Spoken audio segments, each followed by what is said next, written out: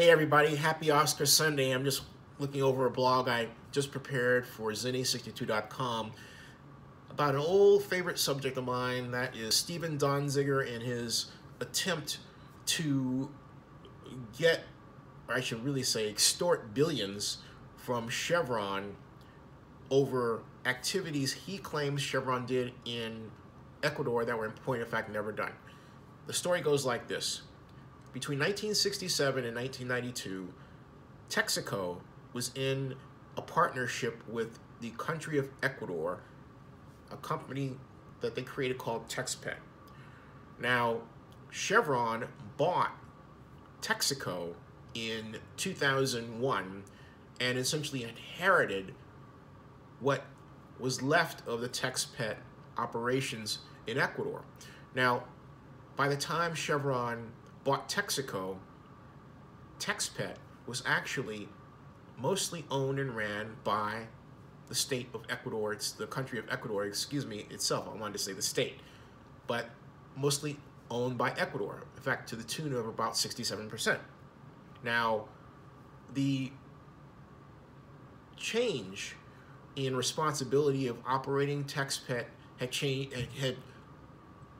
shifted so drastically that by 1989, no oil production was done at all by Texaco, and all of it was done by Ecuador.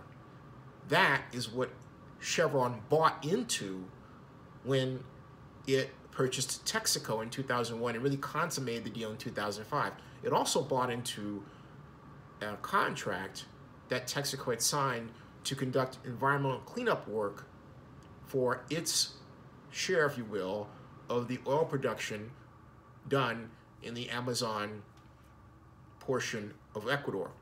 Now, Steve Donziger felt like there was an opportunity to really make billions of dollars. He did say that, billions of dollars, and represent the indigenous people there. The truth of the matter is that the indigenous people have been historically treated like crap by the rich, entitled politicians and capitalists who are native to Ecuador, not foreigners, not foreign organizations. And in point of fact, Chevron, keep in mind, was never there.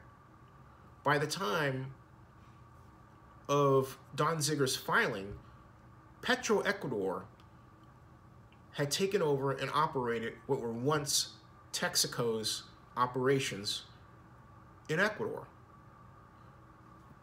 In seeking to gain the largest plaintiff reward in history, Donziger cozied up to the president, Rafael Correa of Ecuador. He bribed judges. He hired essentially thugs to intimidate the court. In short, he did a number of actions, including falsifying consultants' reports so that they would say what he wanted them to say about how, quote, bad Chevron was, right? Now it's Chevron and not Texaco. And even falsifying data. All of this culminated in a lawsuit against him, accusing Donziger of, among other things, RICO, Racketeer Influenced Corrupt Organizations Act violations, okay? So last week, the court in New York, a court presided over by one Judge Louis Kaplan, awarded in favor of Chevron that Donziger was to pay the company $800,000. That's right, $800,000. And so, as I write in my blog post, now the shoe is on the other foot. The fraud, bribery, extortion, and the falsified scientific findings that Donziger and his plaintiffs team used against Chevron came to light.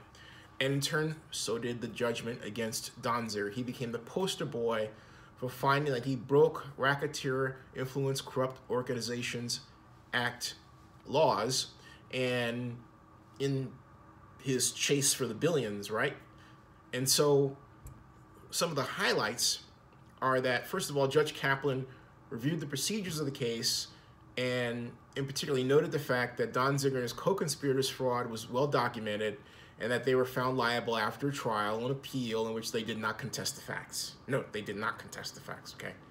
Judge Kaplan also discussed the facts leading up to the dispute, including Chevron's costs, Donziger's belated objections, and other irrelevant motions that he made. At one point, the court described one of Donziger's motions as an intemperate, unsupported, and hyperbolic letter complaining of the court's determination. Anyway, the details of the outcome of this case are right in my blog. You read all about them. For example, here's some information that I pass on to you as well.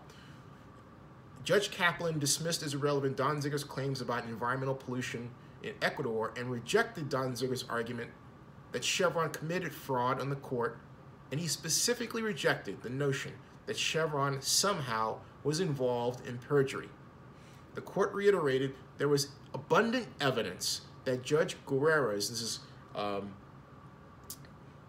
Alberto Guerrero, Judge Guerrero's decision to cooperate with Chevron and ultimately to testify in the case would have exposed him and his family to serious risks to personal safety and security had they remained in Ecuador. His decision to testify forced him to become an exile from his native country. That's the quote from the court. On this basis, the court repeated its findings that Chevron's payments to Guerrero were reasonable and justified. And Guerrero was one of the people that he was one of the judges that was intimidated, Alberto Guerrero, by Donziger. And so Chevron was able to get this man to, at great risk to himself, come forward and testify against Donziger and report on the illegal activities Donziger had conducted that led to this RICO lawsuit and his loss, I might add. But Guerrero did so at great risk to his own life. So anyway, those are the basics. You can read the rest right here. I'm reading it right to you right here at zinni62.com. Okay, I'll see you all.